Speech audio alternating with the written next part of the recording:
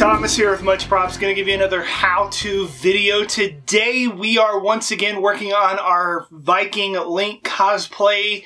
Just to reiterate it from the last time, no, this is not an accurate build to either the Vikings nor to Link and the Zelda series. It is a random amalgamation of stuff and me mixing and matching and tweaking things to fit the design and motif that I am going for. So today we have currently, as of today, made the shield, the sword, and the axe. And I thought, why not move on to a couple of the armor pieces for the next couple of builds, and I really want to build this helmet. I did build a Viking helmet a while back, and it was given to Adam Savage, of all people. It is in Adam Savage's man cage, which just continues to blow my mind that that's a prop that a legend like him owns, and he was happy to get it. There's a video on Tested about him receiving it. And I wanted to just kind of use that template, but then go insane with the details and make it Link-esque, Zelda-esque. Sure. So today we are building a Viking Link helmet. Let's get to building. I started by pulling out my template from my first Viking helmet and cut out the parts that I needed. I did modify the size a little by cutting like 3/4 of an inch off the bottom of the base, but overall the underlying structure was the same as previous. I traced it onto some 6mm foam and cut out the pattern with a hobby knife.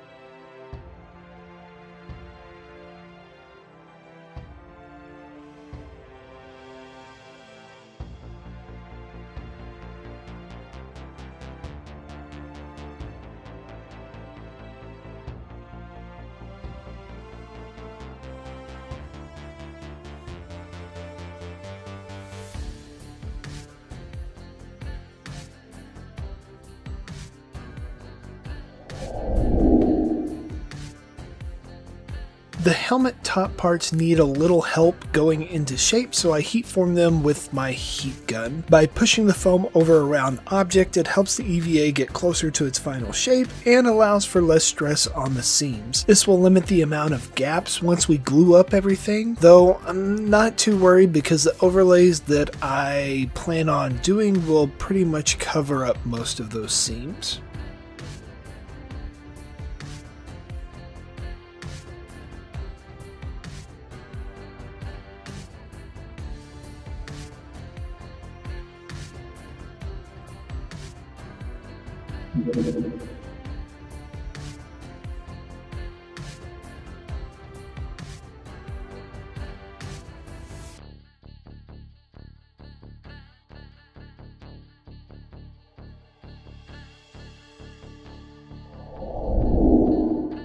Top assembly is pretty simple. I put some contact cement on all the edges and let them sit for a few minutes until the glue is no longer wet. I like to close the darts up first, then following the registration marks on the sides, I line the parts up together. Once all this was tacked together, I made a 1.5" strip of 4mm foam, the circumference of my head, and glued that to the inside of this helmet base.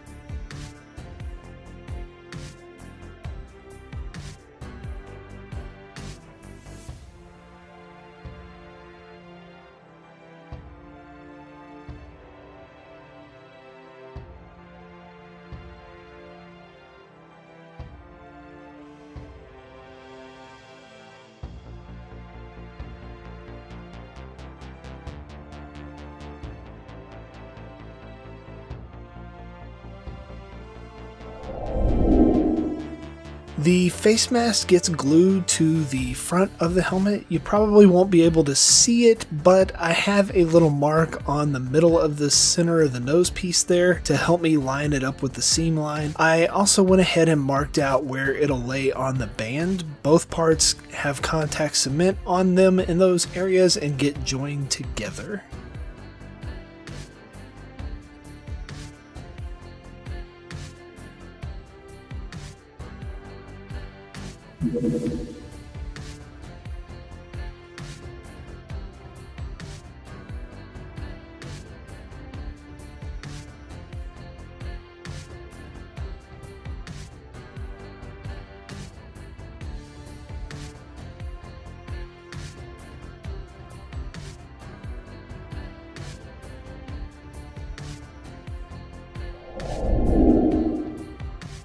On my last version, I had a dragon run along the center of my helmet. I really liked how that looked, so I decided to put a Zelda spin on it instead. There's a character called Malgera, which is similar in vibe. It's like a horned worm thingy that you fight in the Wind Waker Zelda game. I have a big chunk of 36mm EVA that I'm going to carve the head, then the body and the tail spike will be using some EVA dowels. I draw an outline, carve off chunks to get it closer to the shape, and then switch over to my rotary tool to get it to its final shape. The little details on the face were made with a wood burner. Make sure to wear a respirator and work in a well-ventilated area while burning or sanding foam. Dust and fumes aren't pleasant to your lungs, so protect yourself.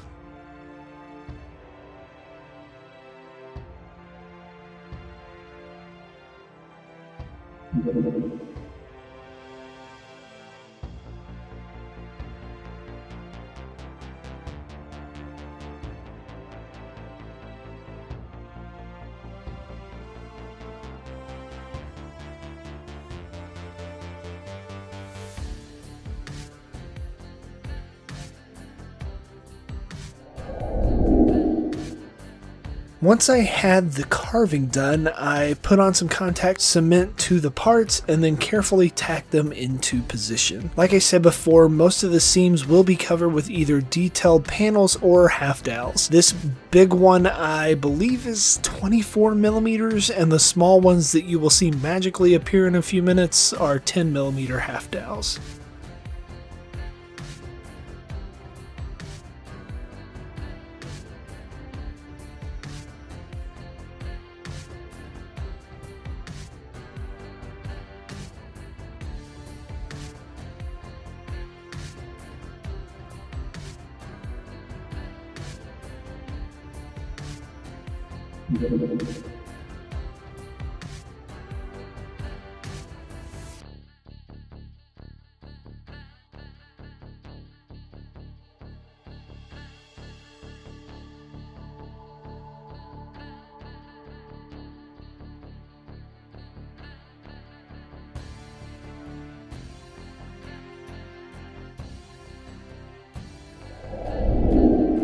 I spent about 5 hours drawing up these characters on my iPad. They're all bosses from the Wind Waker game. I found some icon images from the game that had these nice little swirl patterns in them. There's roughly, I think, 3 of them. So I tweaked them a little bit and then did basically the same style with the other bosses. Then I converted them to an SVG file to use on my Glowforge. I made these trapezoids to fit them on the helmet, giving me a general size of where I needed them to position, but also accounting for a little bit of extra room because I'm going to have to trim them. It took less than 45 minutes, and I had these awesome detailed panels that I could add to my build. I really do love using the laser cutter for these intricate details that would take me a ridiculous amount of time to do by hand.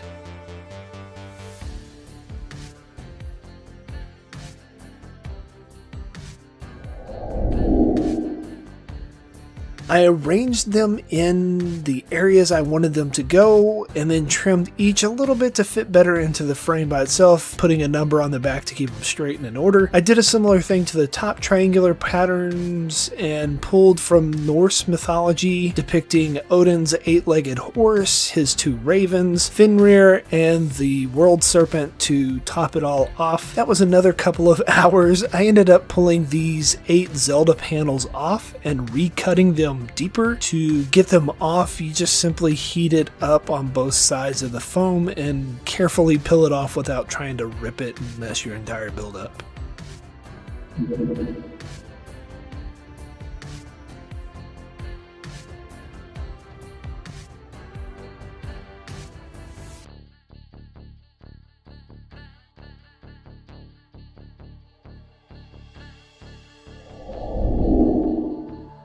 to add the ear guards on, I needed to give myself a solid platform opposite of the face mask so that it could sit level. I cut a little chunk of the same 4mm foam and tacked it onto the band. Then I tacked the ear guards on top. I didn't show a lot of the adding of detail parts because it's basically a similar process. I glued on 10mm EVA dowels around most of the parts and then made my detail bits to fit within those parameters.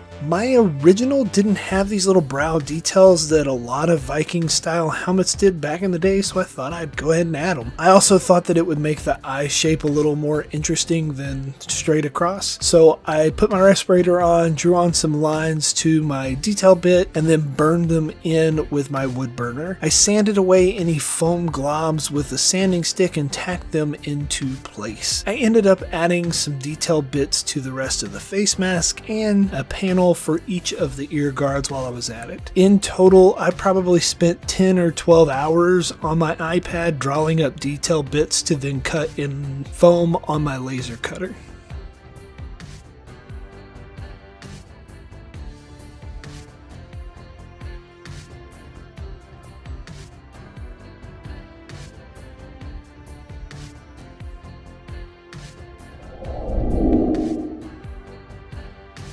Now, depending on the time period within the Viking age, the helmets varied quite a bit. The most simple was basically what I started off the build with, just the base. Then adding ear guards and face guards and all that came over time gradually, as well as adding chainmail to the back and the front of the helmet. I used some EVA chainmail from Ben Eadie and Stephanie Chan over at Foam Armory. Their stuff is awesome. It is perforated sheets of 2mm foam that will simply pop out. You push out the holes and then you weave them together to get your mail. You basically just bend the circle in half and then shove it through the next row. Once you work your way to the end, you add another until you get to the desired length. I used 3 or 4 sheets, I think, to cover the back of my neck.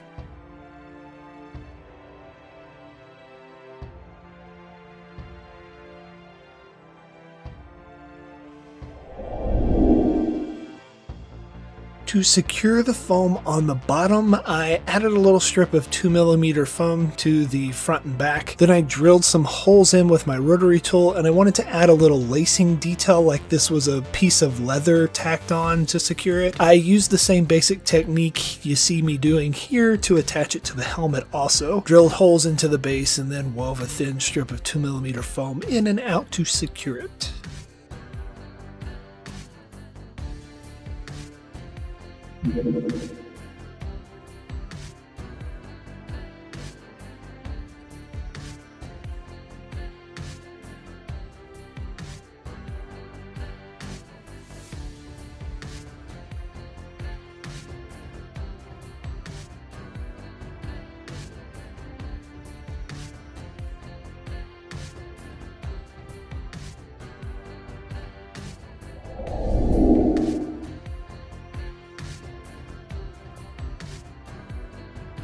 Two coats of Plasti Dip. Then I lightly misted the silver spray paint for an aged metal look. For the metallic details, I used some silver and gold rub and buff. I started with a light, dry brush of the silver on all my ridges to make them stand out a little more. Then I taped off each individual panel with some painter's tape and slathered on a coat of gold. The top parts were pretty easy and went relatively quick. Those ear guards took forever to tape off. I painted that little strip at the bottom of my chainmail in a dark brown and dry brushed a lighter brown to make it look like distressed leather.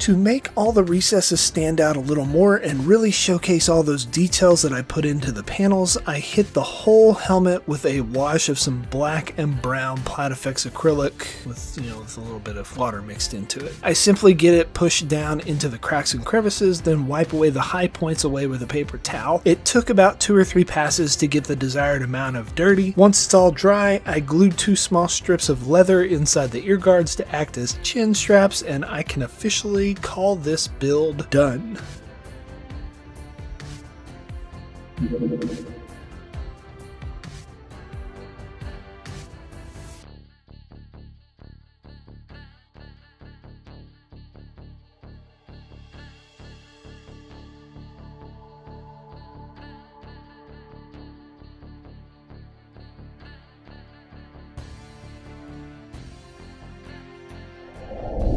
And we are finished. Here is the end result. I am so happy with the way this turned out. I spent like 5 hours working on the decals for all of these on the side. These are all enemies from the games, and then I've got some ties into some Viking lore up here at the top, and then I did an amalgamation of blending in the two, so this is part of a Viking decoration with a mixed in Zelda.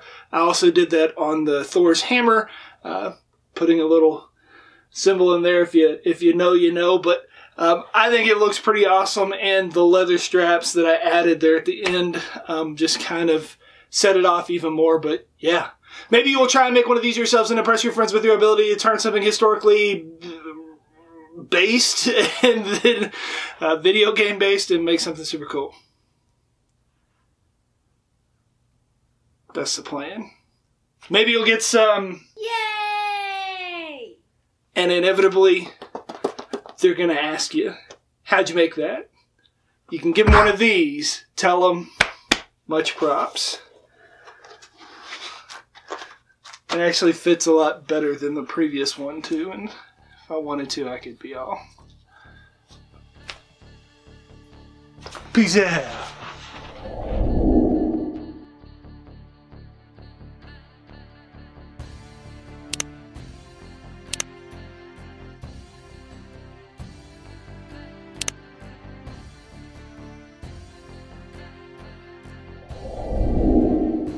If you're digging this Viking Link mashup and want to continue to see awesome builds like this on my channel, please consider joining the legends listed here with me over on Patreon to build a bigger, better, more creative community together.